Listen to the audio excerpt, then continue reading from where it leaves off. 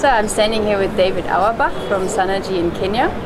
His project is the Fresh Life. It's actually it's more than a project, but you can explain that just now.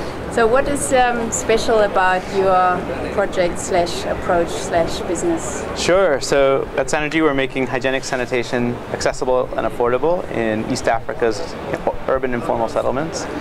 We do this by taking a systems-based approach that addresses all of the challenges across the sanitation value chain. In this way, I think we're quite unique. Yeah, and you do that already at quite a large scale, I believe. So right now we have 350 facilities run by a franchise network of about 190 operators. These are residents from the community who are running them as small businesses.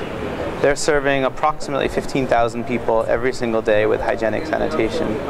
We collect that waste from each of those toilets every single day in a hygienic and sustainable manner. To date, we're collecting about 7 tons per day, which we safely remove from the community. We take it to a centralized facility, and we're converting that into useful byproducts, such as organic fertilizer and renewable energy. Great. What would you say have been your biggest achievements so far with this? So I think the fact that we've been able to demonstrate that there's a model out there that can address the entire sanitation value chain is a really important big step for the larger space of how do we make sanitation sustainable in urban slums. What have been your major challenges or barriers, difficulties that you have faced?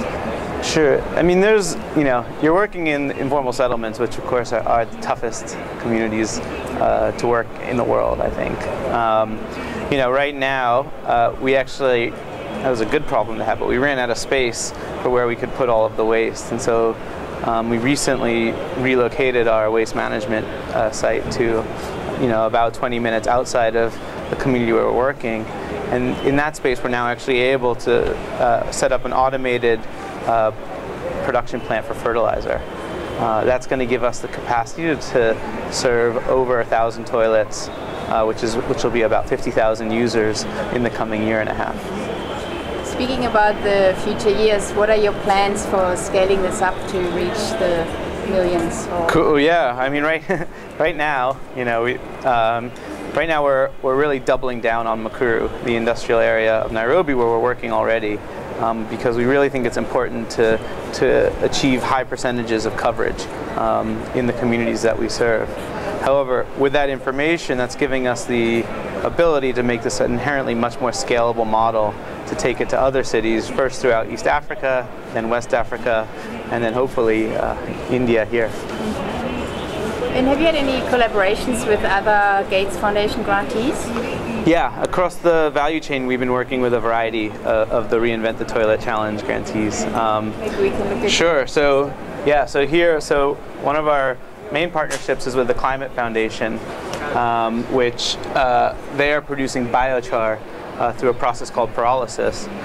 This is like a really exciting opportunity for us because biochar can be used both as a soil amendment or conditioner to improve the soil for Kenyan farmers, or you can actually use it as a simple fuel source too.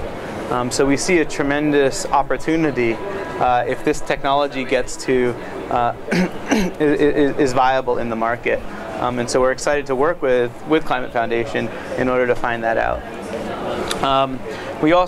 This isn't just limited to what we convert the waste into. We also work with Auerbach, which is the Swiss Federal Research Institute that focuses on water and has expanded into sanitation too. They've developed a toilet called the Blue Diversion Toilet. And so while we have our own toilet, the Fresh Life toilet, we're excited to work with these guys because they have tremendous engineers who are looking at the challenge a little bit differently. So, for example, with our facility, the waste drops into a hole, and it's possible for people to see the previous person's effort. They're actually thinking of a way that you could make it so that you don't see the previous person's effort, which would really be massively appealing to our entrepreneurs. Great. Well, thank you very much. Cool. Is that all right?